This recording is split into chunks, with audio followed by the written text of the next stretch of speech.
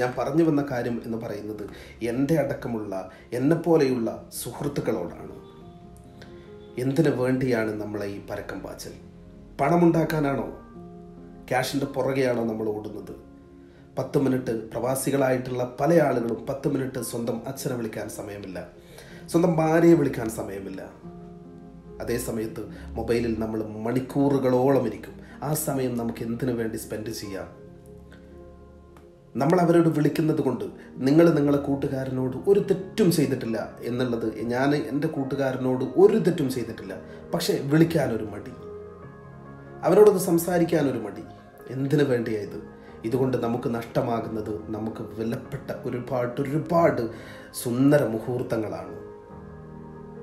നമ്മുടെ കുടുംബത്തിനോട് 10 മിനിറ്റ്. ഞാൻ ജോലി കഴിഞ്ഞ് എൻ്റെ വീട്ടിൽ ആഴ്ചയ്ക്കാണ് പോവാറ്. ആ ആഴ്ചയ്ക്ക് ഞാൻ വീട്ടിൽ പോകുന്ന സമയത്ത് എനിക്ക് 100,000 കോൾസ് ഉണ്ടാവും എൻ്റെ മൊബൈലിൽ. അറ്റൻഡ് ചെയ്യാതിരിക്കാൻ പറ്റില്ല. ആഴ്ചക്ക് ഒരു ദിവസമെങ്കിലും നമ്മുടെ ഫാമിലിയോടൊപ്പം ഒരുമിച്ച് നിൽക്കാൻ കഴിയില്ലെങ്കിൽ ആ മക്കൾ വഴിതെറ്റുന്നതിൽ, ആ കുടുംബം വഴിതെറ്റുന്നതിൽ നമ്മൾക്ക് എന്ത് ധാർമ്മിക മൂല്യമാണ് അവരോട് പറയാനുള്ളത്? നമുക്ക് പറയാനില്ല ഒന്നും. അതുകൊണ്ട് 2020 കടന്നു വരികയാണ്.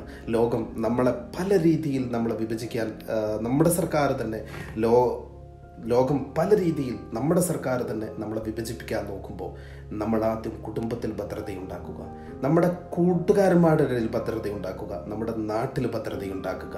വെറും സോഷ്യൽ മീഡിയകളിൽ മാത്രം ഇരുന്നു കൊണ്ട് ഒരു ജീവിതം നമ്മൾ ജീവിച്ച് തീർക്കുന്നതിന് പകരം അവരെ വിളിക്കാൻ പറ്റുമെങ്കിൽ നിങ്ങൾ വിളിക്കുക, അവരോട് സൗഹൃദം പങ്കുവെക്കുക.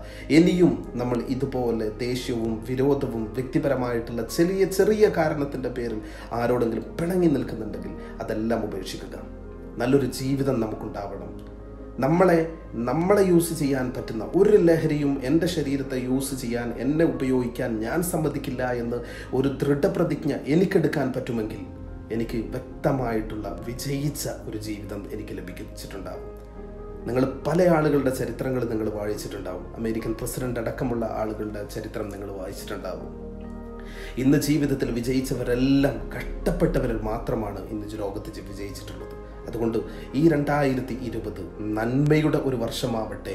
എന്തൊക്കെ സംഭവിച്ചാലും എൻ്റെ ബാക്കിക്കാരെ, എൻ്റെ കുടുംബത്തിനെ, എൻ്റെ കൂട്ടുകാരെ, എൻ്റെ നാടിനെ, എൻ്റെ രാഷ്ട്രത്തെ വിഭജിക്കുന്ന ഒരു കാര്യത്തിനും ഞാൻ കൂട്ടുനിൽക്കില്ല എന്ന ഒരു ദൃഢപ്രതിജ്ഞയോടെ ആവട്ടെ ഈ 2022 നിങ്ങളിൽ കടന്നു വരുന്നത് എന്ന് മാത്രം ഒരു റിക്വസ്റ്റ് പോലെ നിങ്ങളോട് പറഞ്ഞുകൊണ്ട് ഒരിക്കൽ കൂടി ഹൃദ്യമായ ഒരു പുതുവത്സരാശംസകൾ നേർന്നുകൊണ്ട് ഇവിടെ ചോദിക്കട്ടെ.